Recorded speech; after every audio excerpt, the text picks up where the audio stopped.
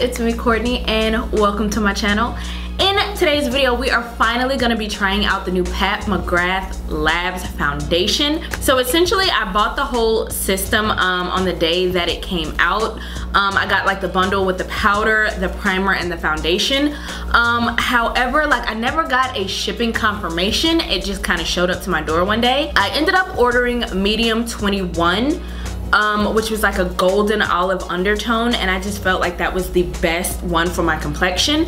And also the powder that it came with in like the group that it was in, because it was medium, it came with the medium 3 powder, I think it was called. Unfortunately, when they sent the product, they sent the wrong bundle, and they ended up sending me medium deep 22, which isn't a horrible shade. It's a little bit deeper than the shade that I wanted, and it's a red undertone, which is really unfortunate. And then because it's in the medium deep category, they sent the medium deep powder, which is way too dark for my skin. They have a really good customer service team. I emailed them. I literally got an email back, I think that night, and the lady was, you know, going to send me the right stuff. However, it sold out before she could, and because they don't have a restock date, I'm kind of like stuck. But I wanted to go ahead and film the video so you guys can at least see the foundation and the primer in action. But yeah, if you're interested in that, then please continue to watch. As you guys know, Pat McGrath is really great about her packaging. It usually is like a black packaging with like the gold print on it, and it's always really beautiful. This is the Skin Fetish Sublime Perfection Primer. All right, so the thing about it is this is a $60 primer. You do get 1 ounce. It's marketed a little bit more like, I guess, skincare-ish, which is awesome.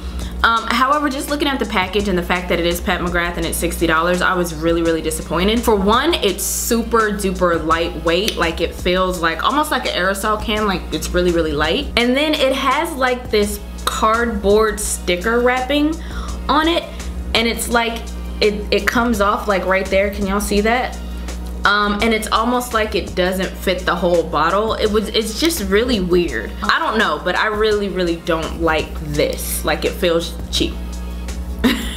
Now, with the actual primer itself in the bottle, like I said, it is supposed to be a little bit like skincare. It's almost a mixture between the Fenty Beauty primer, the original one, and like the Touch and Soul No Problem. It's like in between those two, where it's like lotiony, almost silicone-y, but not really, because I don't even think this has silicone in it. So I'm gonna go ahead and put that on. Now I do already have like the rest of my skincare. I have my serum on, I have my eye cream on, and I also have on a moisturizing lotion that has SPF in it since I'll be going outside today. But I typically let like my regular skincare dry down before I go in with my primer and go in with my makeup. If you guys see like little white specks here and there, it's not the primer doing anything, it's actually like my gel. So it is a very moisturizing and dewy primer. Now with that being said, I don't feel like this sinks into the skin enough for me. Like it does a good job of like blurring everything out and making it dewy, but I don't feel like it's sunk into the skin,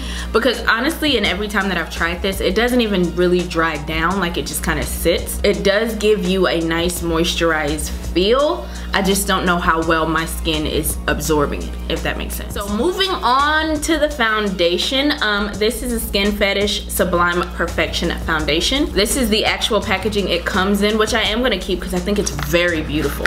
This is more along the lines of what I expect from Pat McGrath, very weighty in all of her materials.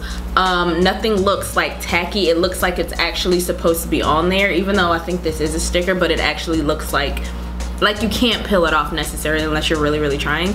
But I love the packaging. Now the foundation itself is $68. You get 1.18 ounces, which is a little bit more than your standard like 1 ounce. It comes in 36 shades. This is the shade medium deep 22, and I have been trying it out. It's not horrible, especially like because my shoulders are a little bit darker than my face.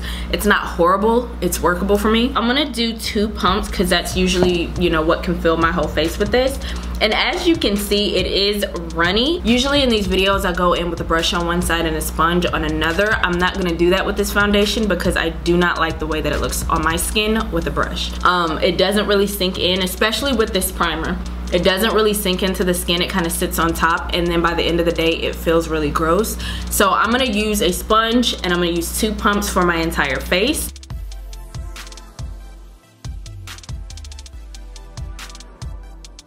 All right, so this is one full layer. As you can see, it's very, very luminous and glowy. One of the days that I tried it, I tried 3 layers just to see how layerable it is. And for my skin, it felt really, really heavy, really, really thick, and it didn't hide any of like my moles and stuff. It was still very skin-like. So my thing is, I'm gonna only go with 1 layer today. It can be layered up to 2 layers, but I would not do any more than 2 layers with this foundation. All right, now the powder is $55. You can get it at Sephora, I believe, but it does come in 5 colors. This is the color medium deep 4. If you're more along the lines of my complexion, I do believe that the medium 3 or even the medium 2, was it light 2 or medium 2, would be okay.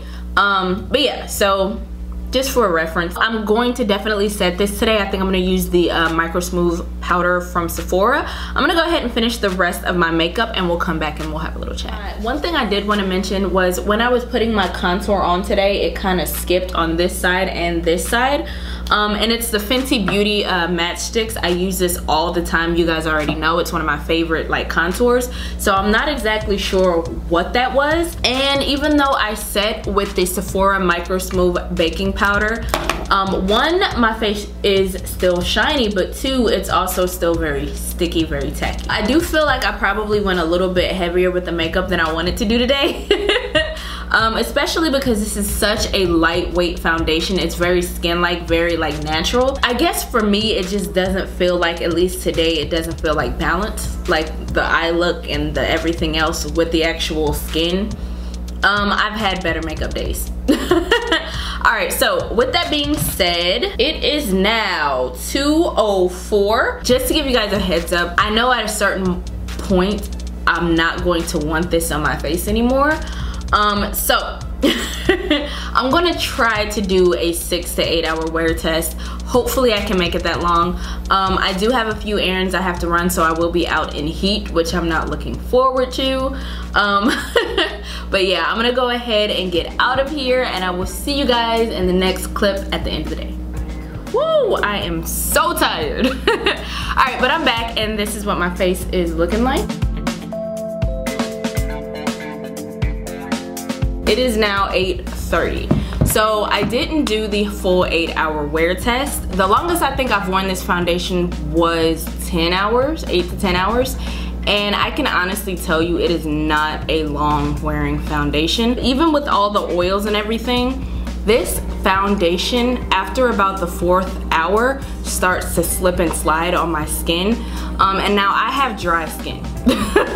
So when I get a foundation that's super oily on me, like really oily, to the point that not only is it like noticeably oily, like you can see the light reflecting, you know, all that shine, but I can feel this on my face. It is so heavy. While I do think the initial application of everything is really beautiful, just as time goes on, my skin just looks not so good close up. As far as the actual primer, for my skin type, it just does not work. I just feel like the primer makes the foundation sit on top, and so everything just looks like this weird layer, or at least it feels like a layer. I don't know if it looks like it, but it does definitely feel like it. Now, what I will say about the foundation in general, aside from this, what I will say about the foundation in general, I like it better with the NARS Pore and Shine Control Primer.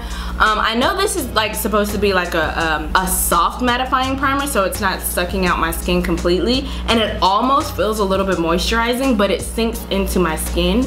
And then I can put this on top and get a little bit more wear out of it. Maybe instead of 4 hours, I can get like 5 or 6 hours. I'm gonna try to insert a picture on the screen of me wearing this foundation with the NARS primer so you guys can see what that looks like. Now, as far as the powder goes, again, like I can't really say too much about it except for the fact that it feels really soft. I don't think it mattifies that much because I used it on my cheek as like a bronzing situation, and as you can see, I'm still super duper shiny. So it doesn't keep your oils at bay at all. As far as the way I'm actually looking now, aside from the crazy amount of oil, I do get slight creasing with this foundation, not to the point that like it's a deal breaker, but I do get it. It is noticeable. It does transfer really easy, even with the oils popping through, even with setting it. Every setting powder that I've used, you know, it still pops through, especially with this primer. I honestly think with the overall launch, I was a little bit disappointed. One, because, you know, I got sent the wrong stuff, but two, I think I wanted a little bit more.